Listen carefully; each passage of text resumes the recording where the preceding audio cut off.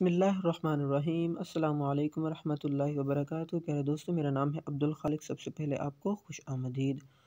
दोस्तों, बढ़ते हैं टेलीनॉर की आज के क्वेश्चन की तरफ। दोस्तों, टेलीनॉर का पहला सवाल है कि how many countries hosted the 2011 cricket world cup. 2011 का जो क्रिकेट वर्ल्ड कप हुआ उसको कितने मुल्कों ने होस्ट किया?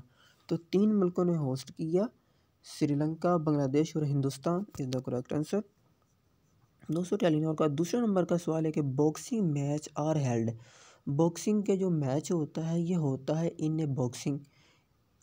बॉक्सिंग कौन से बॉक्सिंग रिंग के अंदर इज़ द करेक्ट आंसर।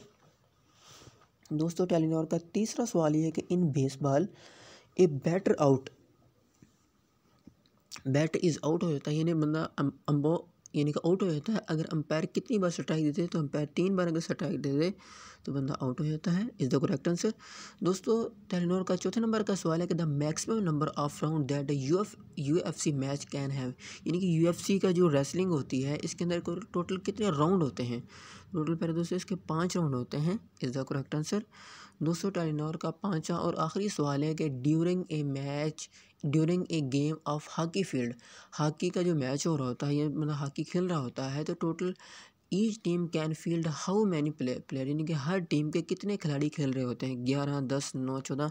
तो प्यारे दोस्तों, इस सवाल का आंसर बताने से पहले मेरी आपसे सिर्फ छोटी सी दरख्वास्त है कि अगर आपको हमारी ये छोटी सी मेहनत अच्छी लगे तो हमारे चैनल को लाजमी से सब्सक्राइब कीजिएगा। तो टोटल यानी कि 11 खिलाड़ी खेल रहे होते हैं।